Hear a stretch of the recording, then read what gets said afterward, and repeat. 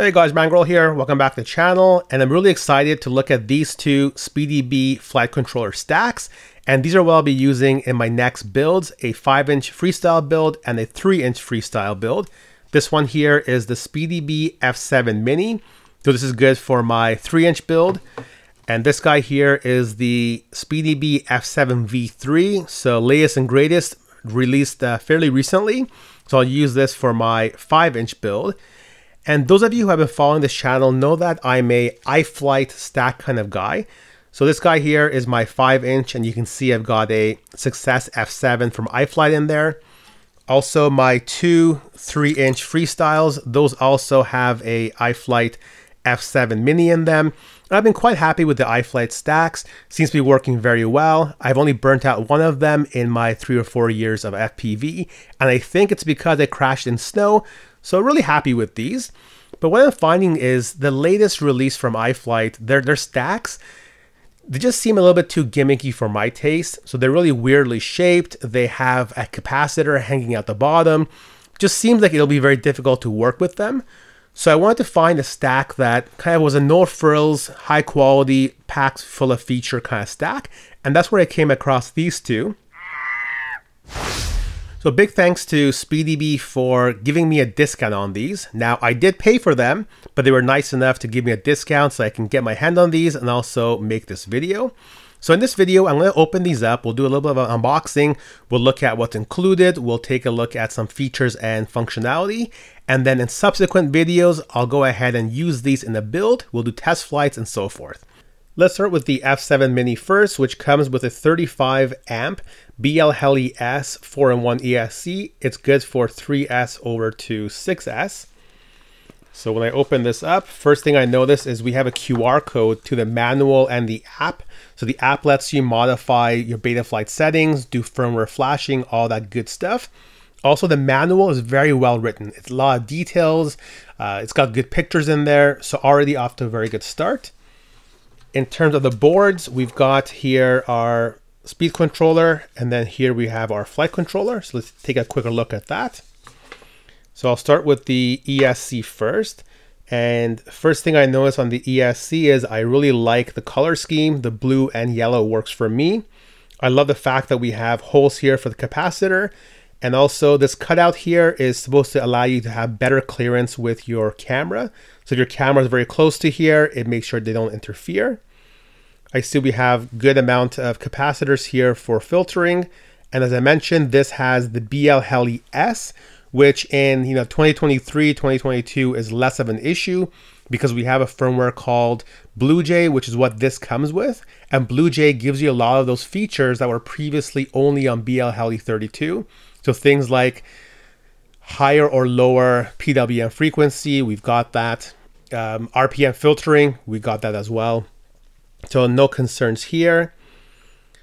I also like the fact that we've got breakouts here for this connector. So if ever this connector breaks or you want shorter or longer cables, you can use these solder points to access that connector. So that's amazing, like to see that. And ignore the solder here. I've already done some playing around with this. That's what the solder is. In terms of the flight controller, first thing I love is the fact that it's got USB-C. I find USB-C is stronger, more resilient, but also because DJI uses this as well, it just means I carry one cable versus multiple cables with me. I like how all these solder points are nicely labeled, so the iFlight doesn't do that. I see we have status LEDs. We have the antenna for the SpeedyBee app, which is the Bluetooth antenna. Mine says F7 Mini version 2, so I guess there's 2 versions of this. What else? Oh, there's the processor, so it has the F7 processor. That's nice and strong. Oh, that's unfortunate. So this connector here does not have the breakouts. So that kind of defeats the purpose of having the breakouts. So if this breaks, you're SOL, unfortunately. A couple of things to bear in mind. So first of all, this only has 8 megabytes of onboard flash. So I know my iFlight has 32 megabytes, which already is on the low side. So you gotta bear that in mind if you're doing black box logging. You have to be very careful of how you manage that space. Also, in terms of regulators, it's got a 5 volt and a 9 volt. So the 5 volt is rated at 2.5 amps. That's perfect. but the 9-volt is only rated at 2 amps, which is perfectly fine for the old Air unit. But the new one, the O3, uses a lot more power.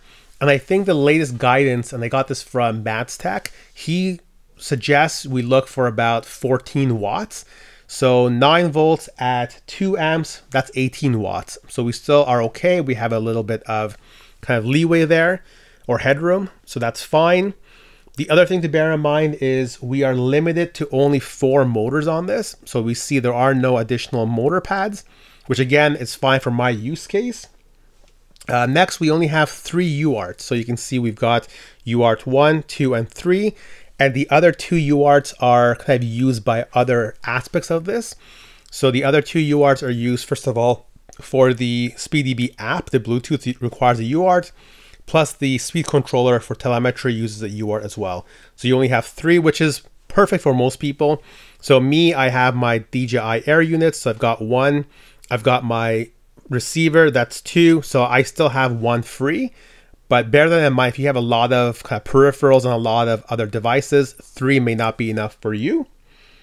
And the final thing to bear in mind is this does have a BMI 270 gyro on there, which is fine. It looks like most speed controllers in 2023, or not speed controllers, flight controllers in 2023 use the BMI anyway.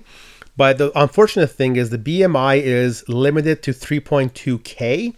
So we have this really powerful F7 processor, but at 3.2K, we can't really leverage a lot of that kind of oomph and power of the processor. So back in the day, the iFlight one I've got can run 4K or 8K because it has the ICM gyro. That's not the case here, but I think most people won't notice the loss of kind of refresh rate. So this should be fine for that purpose. So this doesn't have any quick connects. So you see the only connector is this, which means whatever you're attaching to this will be through these soldered points, which for me, that's perfect. I like that nice, secure soldered connection. But if you're a newcomer, maybe not as proficient in soldering, just bear that in mind before you purchase this. And accessories, of course, we have an XT30. We've got cable and capacitor, so no surprise there. We've got our, ooh, this is nice. We have an M3 mounting package. So we have gummies and screws for M3. And then I'm guessing this one here is for the M2. Yeah, there we go. Next, we have the F7 V3. This comes with the BL Heli 32 50 amp ESC, which is also good for 3S to 6S. And what you'll find with SpeedyBee is they actually test the speed controllers at full power for 30 seconds just to make sure that it actually can withstand that. But similarly here, we have the QR code to the manual and the app, so we can modify the settings on the field. That's great. Manual on this one's even better than the Mini. So this manual goes through a lot of details, pictures, connection diagrams. So amazing job on this one too. And we can see that it's looking beautiful. Different color scheme here. So here we got black and yellow versus the Mini, which is blue and yellow. But this looks really, really good. So let's start with the ESC first, exactly what we did for the Mini. And this is very beefy. Just like look at that heatsink on there. I love the fact that we have the holes for the capacitor again. We have the cutout here for a camera for better clearance. So a lot of the features of the Mini are on this as well. And we can see very, very beefy MOSFETs there. We have the breakouts as well for the connectors. Again, lots of things on the Mini are on here as well. We've got our diode to make sure that this is protected. And on the front, I can't really see what's in there, but I see a lot of capacitors. Yeah, this looks very, very good. Happy so far. Let's look at our flight controller. And on the flight controller, again, we've got USB-C, which I like to see because, again, as I mentioned, it's very resilient, means I only carry 1 cable. I've got the F7 processor here, which is great. I've got LEDs here. And I mean, this, I don't see the point of this, but fine. It's a battery meter. So it tells you, are you at 25%, 50, 75, 100% battery? So, okay, that's fine. I probably won't use it, but at least it's there. We've got a barometer. So this is a BMP 280 barometer. We've got our antenna for the SpeedyBee Bluetooth. status LEDs.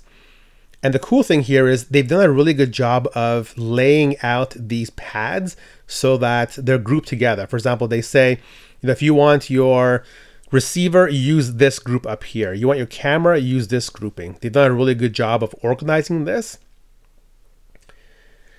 Now, the really amazing thing, and they've made sure to point this out, is 500 megabytes of onboard flash. Whereas the Mini had like 8, which is barely anything. This guy has 500, which is too much. But again, that's amazing to see. We've got a protection diode. Oh, this is nice. We have breakouts for the connector. So this is exactly how it should be. Both sides should have breakouts. So good job on the V3 here. We've got lots of quick connects. This is like quick connect galore. So whatever you want, I'm sure you can do a quick connect on it. The other thing to bear in mind also is it comes with a very, very powerful regulator.